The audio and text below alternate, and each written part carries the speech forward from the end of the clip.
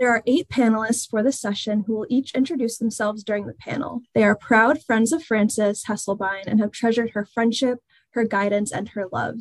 She has inspired each of them that to serve is to live, to always be positive, and to look beyond to a bright future.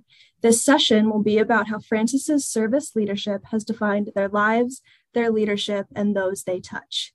Thank you to all of the participants for being with us today, as well as all of our fantastic panelists. Let's go ahead and get started, and I will turn it over to our panel.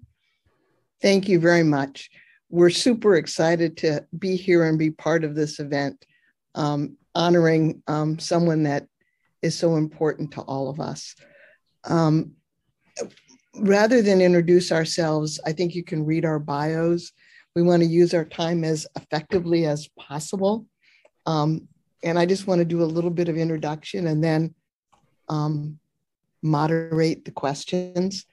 One of my favorite moments about Frances was when I was at the first forum at the University of Pittsburgh, and Jim Collins was the speaker. And the first thing that happened was the night he arrived, we all went out for Mexican food. And we're sitting at the restaurant and everybody orders, and the waiter says to Frances, "What would you like?" You remember this, Tamar? And she says, "Whatever Jim has, get that for me too." And I'm sitting there thinking, oh my God, if she had done that to me, what would I, do I know what she really likes? What am I going to do? And he ordered. Subsequently, I said to him, when you think about Frances, if you could define one thing that's different and only one thing, what would it be? And he thought, and he said, when you think about our interaction with others, some of those interactions are transactions and some of them are relationships. And all of us have different balances at different moments, be it with the bus driver or the person in the cleaners or our sister. Sometimes it's still just a transaction. But for Frances, everything is a relationship, every single interaction. And I spent probably a year trying to prove him wrong, trying to find just one illustration where something Frances did wasn't a relationship. Be it when she checked out at the cafeteria, no, they knew who she was. Be it when we went to the Chinese restaurant and they had her chopsticks with her name on it. No matter where it was, no matter who it was always a relationship. And in some sense, the group of us have developed a relationship with each other because of Frances that wouldn't have happened without Frances. And at the end of each one of these forums, Frances would say to everyone there, when you visit New York, here's my address. And we will send to Sarah all of our addresses. And if anyone at the forum visits New York or Easton or Tucson, you're welcome to visit with us and talk about Frances. I'd like to start with the first question, which is, how Frances Hesselbein's service leadership defined your life. Tamar, can you begin that one? Sure, thank you, Elizabeth. I met Frances when I was in my late teens. I was a Girl Scout, and one of the things that stands out for me about Frances is her acting as a sovereign. So the leadership archetype of the sovereign. Joseph Campbell, who is one of the most well-known cultural anthropologists, looked at cultures all around the globe. And whether it was in an indigenous tribal community in Ghana or New Zealand, or it was in the royalties of Europe where there were literally queens and kings who were the sovereigns. Energy of the sovereign is that person who is the sage person who has the wisdom and has the social authority to give a blessing in how they interact with you, in how they see what particularly the younger people of the community are doing. And I think this whole forum is really set up because Frances is a sovereign, and she wanted to call the leaders from around the globe, who are the young people who are in college, to bless their leadership and to see who they are. And as a young woman, I was into mountaineering at a time in the 1970s and the early 80s when women did not mountain climb, and when there were very few ascents of the highest mountains in the world that had been done by women. And I had a goal of leading the first all women's trip up the highest peak in North America, Denali, up in Alaska. And at the time I was living in Utah, which is not the most affirming state to live in, particularly in the 70s, if you were a female and wanted to make an achievement that was particularly mostly done by men.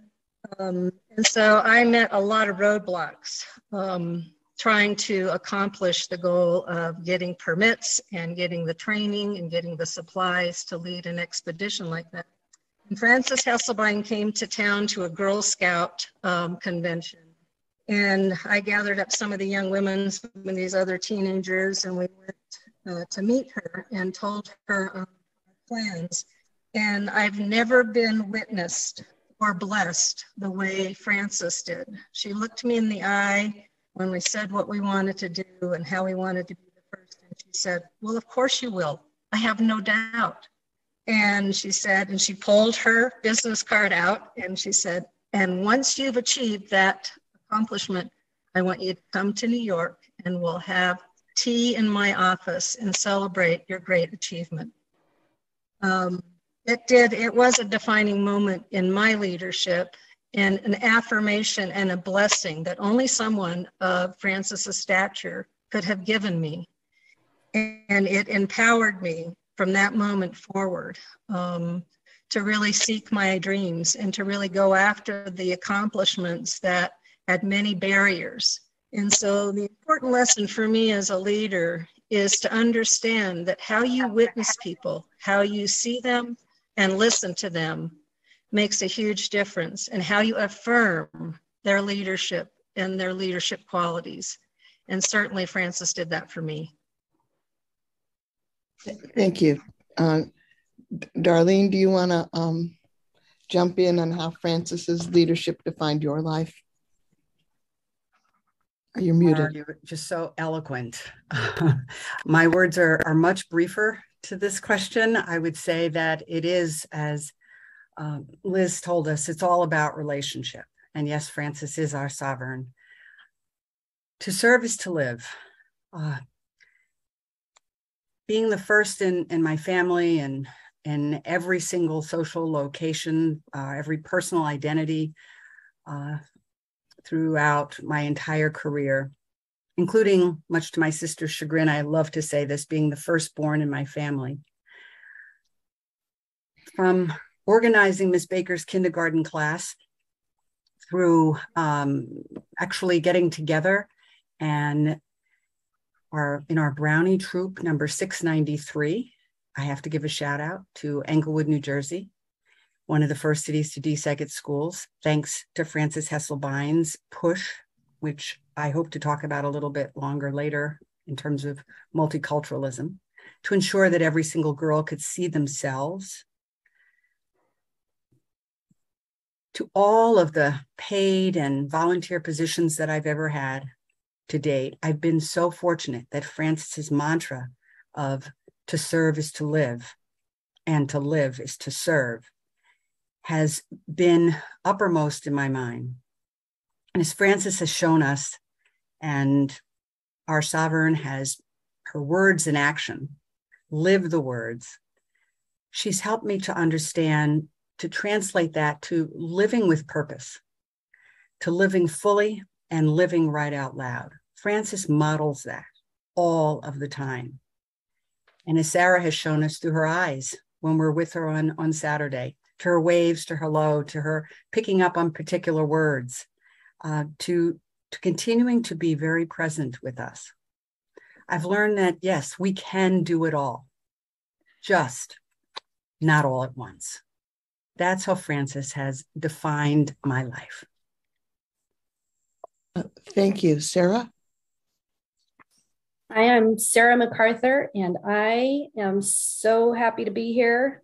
I love getting to hear getting to hear all of our Frances stories and how she's helped us so much. And Liz, what a wonderful introduction. Thank you. So for me, as with all of us on this panel, Frances is my mentor and my role model. Her example of her leadership, her life of leadership and service, it's been instrumental in the choices I've made since I've known her. And today, Frances and I are co-editors in chief of the Leader to Leader journal. So we get to work together. And she shows me every day how to live her leadership philosophy, which can be summed up for me in a few Francesisms, like what we've heard: to serve is to live. Work is love made visible. Leadership is a matter of how to be, not how to do. Be ye an opener of doors. And I must say my personal favorite, bright future. Thank you. Diane? So I had the wonderful privilege of having an office right down the hall from Frances for a period of time. And if you read my bio, you know, I spent 30 years in the Army, and I worked at West Point for a long time. And so I often say the greatest leader I ever met was my colleague at West Point. And it wasn't a general, it wasn't an esteemed scholar. It was then 93-year-old former housewife from Western Pennsylvania. It, like Liz described, Frances has this amazing gift of making every person feel that they are the most important person that she ever met. So if she was here, she would want to be hearing from everyone on this call. She'd want to see your faces. I will add that. She'd want you to have your video on, and you would come away with this believing that you were the most important person that showed up today. She talks about her invisible tattoos of be positive and bright future. She also says she has an Army tattoo, and I have an invisible tattoo as well. And it's WWFD. What would Frances do? Because whenever I find myself in a difficult situation or just something that I can't wrap my head around, I think, how would Frances respond? And she'd respond with love. She'd respond with open ears. She always said, listen first, speak last, and always treat everyone with dignity and respect. So those are the things that I take away, and I try very hard. I aspire to in my own leadership. I don't always succeed. I fail sometimes. And I think she has always been very accepting, as long as you learn from those failures, that we are all human. So those are the lessons that I have taken. I'm so thankful to have met her along this journey because it has definitely transformed my life, made me far more effective than I would have been otherwise. And the power of all of these fellow friends of Frances and how we learn from each other. And that network has been so transformational. Thank you. Carrie? Hi. Frances, I think, is the perfect embodiment of her oft-quoted, and Sarah quoted it, and I'm going to paraphrase: leadership is not a matter of doing, it's a matter of being. I cannot think of a more perfect model for being than Frances. She is always present and always engaged with those around us. Liz, you mentioned that. She embraces everyone she meets as they are, who they are, and where they are at that precise moment in their life. And more importantly, she does not judge you. And I think that is the critical difference between Frances and most people. She does not judge and she does not criticize. And she is so phenomenally consistent in that. I personally was touched by Frances's leadership, an extraordinary state of being, very early on in our relationship. I misinterpreted a request from her, and I remember sitting across from her, and we were looking at each other with this puzzled look at each other. And simultaneously, we both realized what had taken place, that I had done an absolute literal interpretation of her request. And she was so caught off guard that she burst out laughing. In her style, it was a full belly laugh, and she was mortified that she had laughed. And so she tried hard not to be laughing, and she was half smiling and trying not to laugh. And I was explaining to her, don't worry about it. I am probably the most literal person you have ever met in your life. And she reached out, as she often does, and she clasps your hand in between hers, and she says, I love it. Don't change. We chuckled about this from time to time as we would meet for dinner or lunch in the future. And she asked me, promise me you won't change. So as a result, when I reviewed the drafts of the biographies for this event, I realized that I had once again misinterpreted the instructions. A couple of lines to a mathematician or a computer science means precisely two. And so it's very hard to put your life into one sentence that goes no more than 2 lines. I was embarrassed, and I hurried to make a correction during the draft period. And then all of a sudden, this vision of Frances popped into my mind of her laughing when she reads the biographies, and she gets to mine and has that puzzled look and say, what is this? And then she rereads it and she sees who wrote it. And she will then laugh and smile, and we will be able to laugh about it in the future. And I'm sure my fellow panel mates will rib me about my biography in the future, but it will be all in a good cause, because I thought there could be no more perfect way to honor Frances than to be exactly who I am and to keep my promise not to change. Thank you. Thank you. Sue? Great. Hi, everybody. I am Sue Nemeth, and my pronouns are she, her, hers. And I had the privilege of meeting Frances when I was the head of an employee group for women at one of my previous corporate companies. And as we all know, Frances's leadership cuts across literally everything. The public sector, the private sector, the government sector, every person. And, one of the things, and I just love listening to this group. It just makes me so happy. I wanted to share with you, and I saw Diane on your bookshelf. I'm going to keep this up for one moment. And this is my favorite book of all time. This is an anchor for me and my life.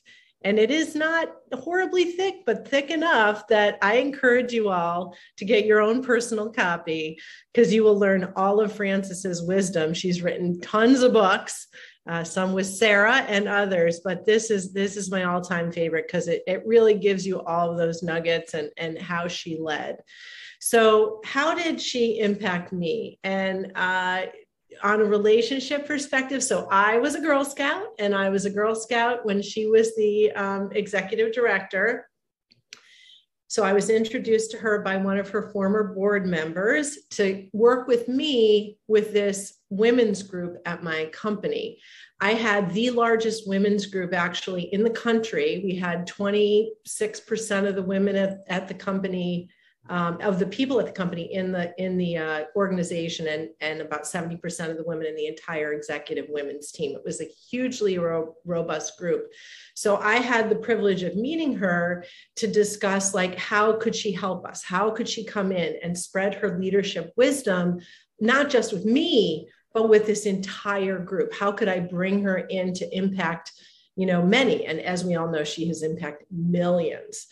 On a personal note, when I came in, I brought my little Girl Scout badge, because I have it thanks to my mom, who saved it really very nice and neatly in a clean plastic bag.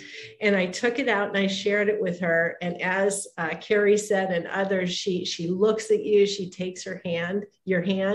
I literally cried.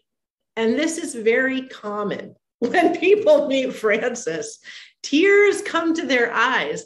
And the reality is, because I didn't even know it, but how she influenced me when I was young in elementary school through the Girl Scouts helped to make me who I am today. And here I had the absolute privilege years later to meet her, and then to have that word spread to all of my colleagues. So, again, I think Frances is, if, really read the book, get your own inspiration, live it, because you will inspire others. Now, a story I like to tell about bringing her into this group.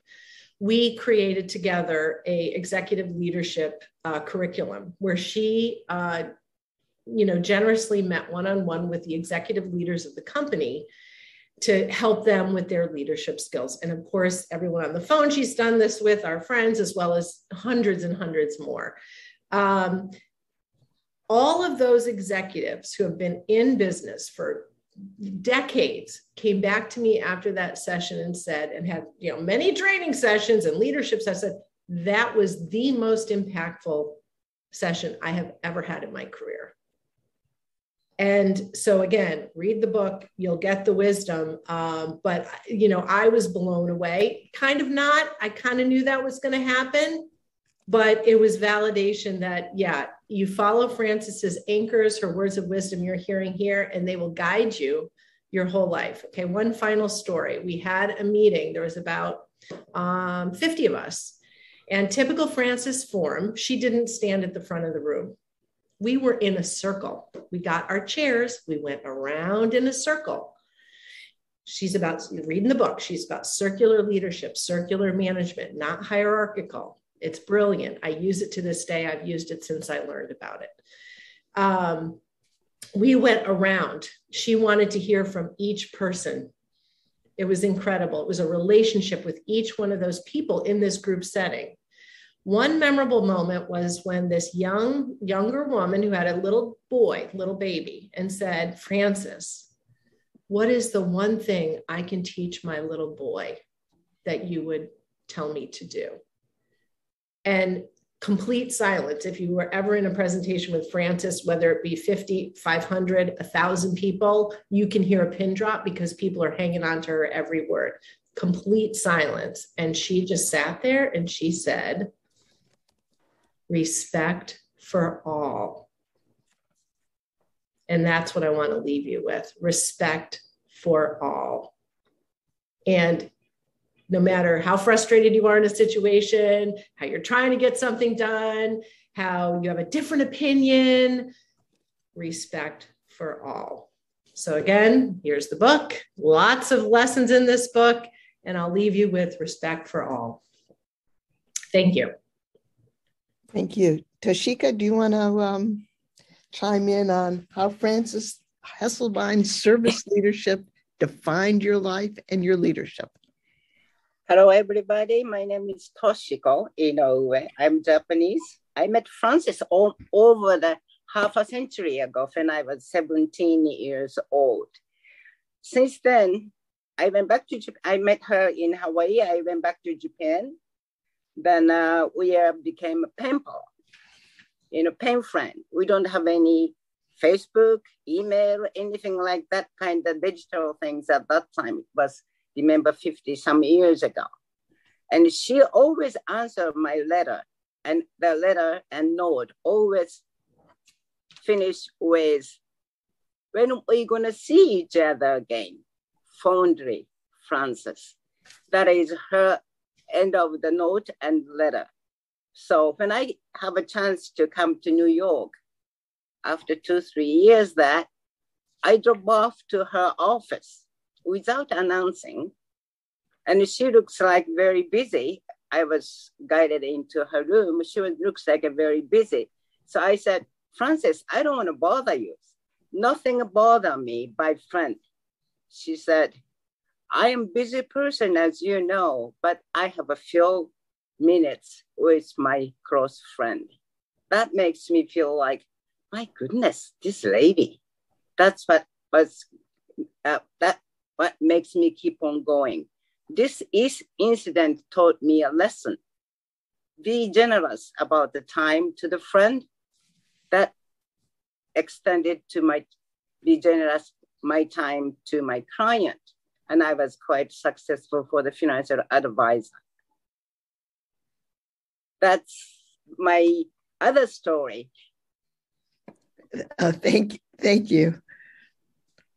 When given the time, I'm going to skip to the third question we had for the panel, and let everybody talk about how Frances Hesselbein's service leadership defines or helps you in how you touch other people. And it's really about the flywheel, as Jim Collins calls it, because we're taking Frances in ourselves and helping other people be touched by Frances so that you can help others also be touched. And I'd like Diane to start. Thank you, Liz. So everyone has talked about Frances and her emphasis on dignity and respect for all. And I had a transformational, almost a defining moment in my life in the Hesselbein Forum in, I think it was 2012, when a participant on a panel that I was speaking at, like this one, said, I don't feel like I deserve to be here. I feel like there are these student body presidents and people who founded nonprofits and have had all these amazing accomplishments. And I haven't done any of those things. And I'm not sure I deserve to be here. I don't feel like a leader. And Frances tells a story every year. When we were in person, she would tell this story. And I've heard the story 100 times about Mr. Yi and the Chinese vases. And I'm posting a link, and I won't repeat it here, but it's essentially how she learned at 7 years old the inherent dignity and value of everyone, regardless of what they do in society. They all do something worthwhile. So I remembered something that happened in my life that now guides me in everything that I do going forward.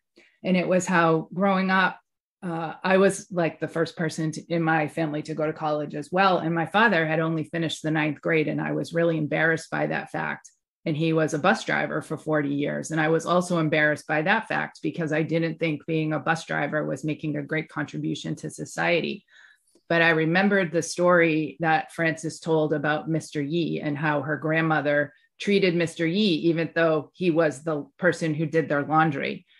And when my father died, a young woman that we didn't know came to his funeral. And it was apparent that she had Down syndrome. And at the end of the funeral, she came forward in front of the whole crowd and read a letter about Mr. Ryan was the best bus driver ever. And he drove her every day to her job at Burger King and told her she did a great job and how sad she would be to not have that in her life every day. So the message is everyone is important. Everyone deserves to be seen. And that has transformed the way I interact with people at a restaurant or on the street. Certainly in my classroom, if I see a student who maybe thinks that they don't deserve to be there or they are not being seen, I try to make that extra effort. So that's her defining moment, helped me to discover my defining moment. And these things together inform how I hope to be seen as a leader. Can I ask you to follow up on how you build Frances into all your leadership classes? Because you teach Frances, when you're teaching at West Point or any place else, you bring Frances there. And that's part of how you bring Frances to others.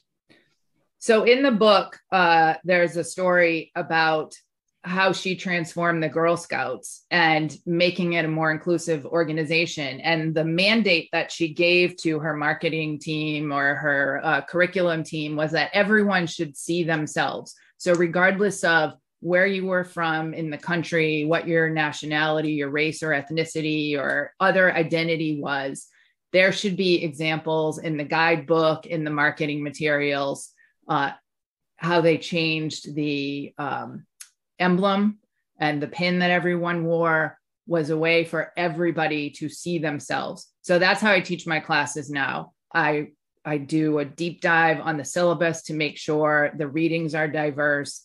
if I have slides, if I have speakers. I want to make sure that over the course of a semester, everybody sees a positive role model example of someone that they can identify with and have the exposure to the diverse perspectives as well, which is so important. I hope that answered your question, Liz. Thank you. Darlene, can you talk about how Frances's service leadership defines how you touch others? Absolutely. Thank you.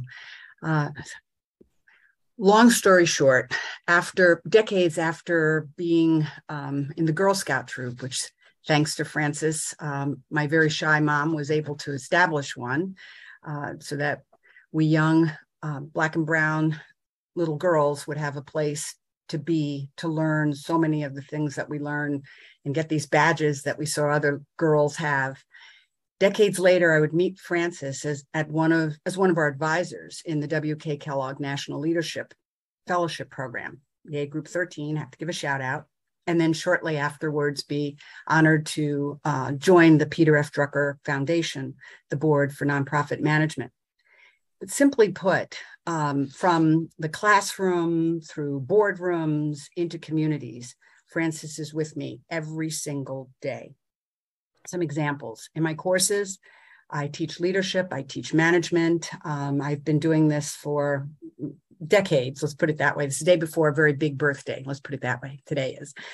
So I've been teaching leadership and management like Diane, and I've also been teaching courses on power, privilege, and oppression and racial equity. And Frances comes in there through her adage around respect and dignity, multiculturalism, the power of connection, everything that you've heard my friends speak to. And yes, in the book and in the books. In the boardroom, I'm the chair of several boards, and I'm also a member of several incredibly visionary boards.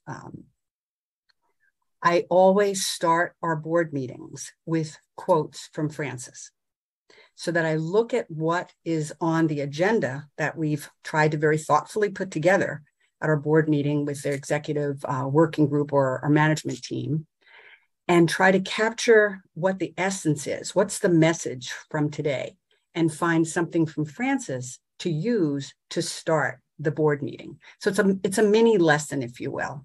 And they forgive me for this, knowing that I'm an incorrigible academic. And they actually, I found, the highest form of flattery is if somebody repeats what you've said.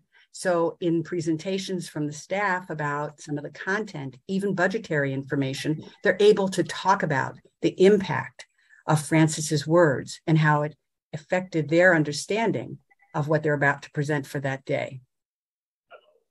Someone is available to take your call. Please leave a message. I think Toshiko, no, I don't know who it is getting a call. Anyway, and into the community, through professional writings. I was honored to be a part of 2 books that Frances and Marshall Goldsmith had published. And I also continue to write book chapters. The research that I do, participatory action research, speaks to the power of connection. So wherever I am, either here in this country or internationally, being involved with PAR, alla Palafrere, if anybody's familiar, I speak to how the power of connection showed up in one little lady's life and continues to do. I also have these incredible opportunities to be a part of many webinars today. I feel like I'm preaching to the choir, but this is another forum to be able to talk about Frances and Frances's impact on all of us. And through founding our social justice initiative here at Bryn Mawr College, which we now have 350 individual and organizational partners that really get to hear about Frances, the power of connection. They get to hear about multiculturalism. They get to hear about leading, serve to lead, dignity, respect. It's essentially provided a foundation for my entire life in all of my leadership positions and all of my positions personally as well. And it sounds perhaps glib, but to actually find ways to assist every single person to be the best he, she, they could be, That's what Frances has dedicated her entire life to doing.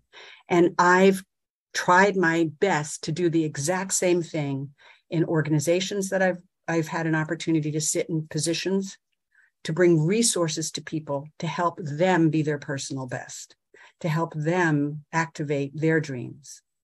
Today's leadership tip, which I read every single day, has talked about fostering intentional leadership. And that's what Frances has done. That's what I continue to try to do my best, again, in the classroom, in board meetings, and into communities everywhere. So it's providential. That's the other part of what Frances talked about. It's providential. So thank you. Sorry, thank you. Tamar, do you want to chip in here on how she helps you touch? I think that one of the things that really stands out for me about Frances is there's a in the Southern Hemisphere really a renowned cultural biologist named Umberto Maturana. Those of you that are on today who are from South America may recognize his name. He's he died a couple of years ago, but he is really renowned for coining the term the biology of love and understanding how humans and human beings, because we're linguistic, interact differently biologically with one another than most other species. But one of the things that Umberto would define as love, his definition of love was the legitimacy of the other, that it's an act of love when you give legitimacy, and in Frances's words, respect to any other being, and to understand that there are layers of history in that person's life experience that build up to who they are, regardless whether you agree with how they're living their life or with some of the things that they've done or they're doing, that their life is legitimate. Even in the most heinous kind of crimes, there are history in someone's experience that has built up to that. And fundamentally, what most cultural biologists agree on is the human need for the sense of belonging. And I think Frances is the great master of understanding how important it is for people to have a sense of belonging. And she built the structures in the Girl Scouts around ensuring to the best that she could that people, that any little girl that joined the Girl Scouts would first and foremost experience a sense of belonging to something, and that they would be seen as unique, that each little girl that would be a participant would be seen as unique, as a unique individual. And she used a lot of her terms, and she was subtle in how she would deliver messages. At a time, you think about when she was raised and received a public education, it was all the dominant society, white culture, patriarchal culture. But Frances not only, gave instruction around how she wanted the organization to be reflected in the community so that each girl or volunteer could see themselves in the pictures and the things that were illustrated about the Girl Scouts, but she was careful about who she would quote, which was a subtle way of letting people know that it is not just white majority culture that has the wisdom. So one of the quotes she would often use was from Arthur Ashe.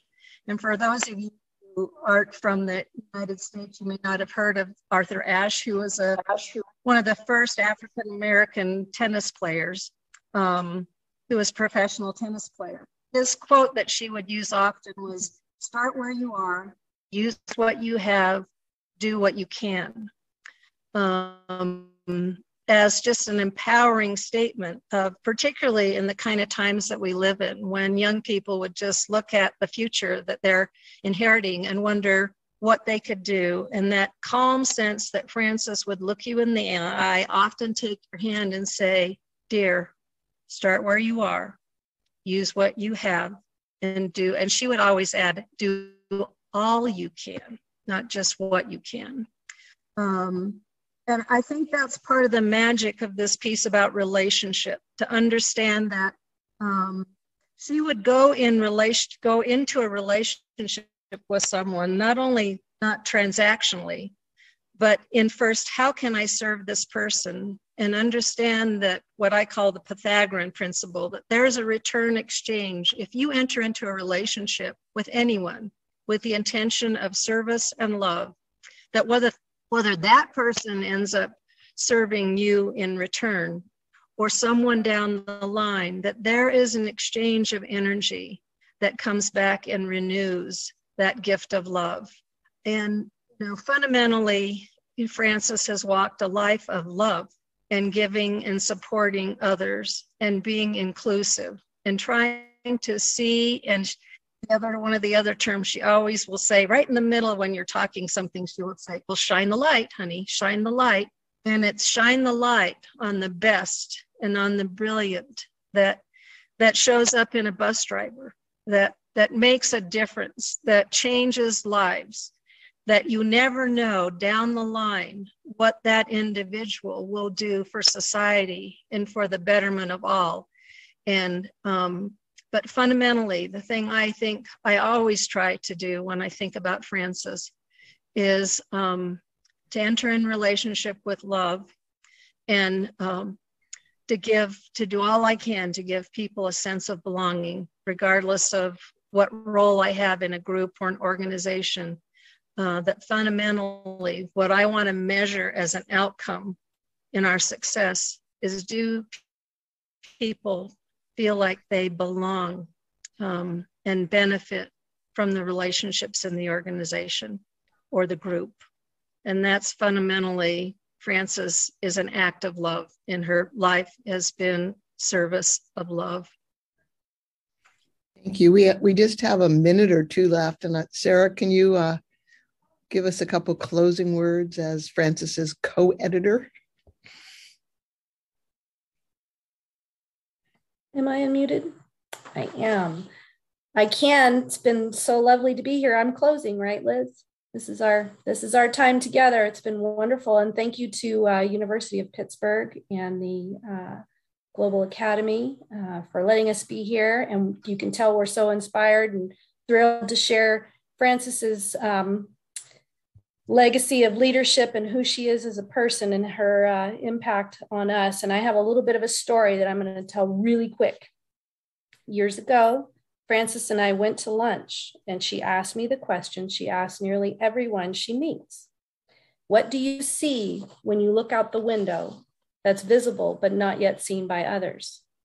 I attempted an answer, and I wanted to hear more answers too. So along with top executive Marshall Goldsmith, published a book together titled Work is Love Made Visible, in which 30 or so of the world's top business, organization, and thought leaders answered this question for us.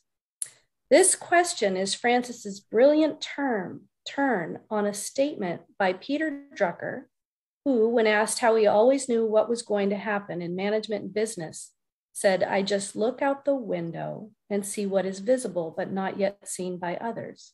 Little side note, Peter Drucker is the father of modern management, and he also said that Frances Hesselbein is the greatest leader that he ever met, so he knew. Frances, who takes to heart Peter's great leadership advice, ask, don't tell, turn this statement into a question for all of us to answer. So we really love, and we want to leave you with this message, we really love Alan Mullally's answer for its focus on working together towards a bright future. The former CEO of Boeing and Ford said, I see talented and motivated people working together for the greater good. I see three elements that are absolutely critical to the success of any venture, company, product, or life. They are humility, love, and service. I see the unique contribution of leaders to hold themselves and their leadership teams responsible and accountable for creating smart and healthy organizations that are delivering value for the greater good for all of the stakeholders. Isn't it incredible to think of the reach of Frances Hesselbein all the way through? And we're so happy that we were able to to talk with you today. Thank you.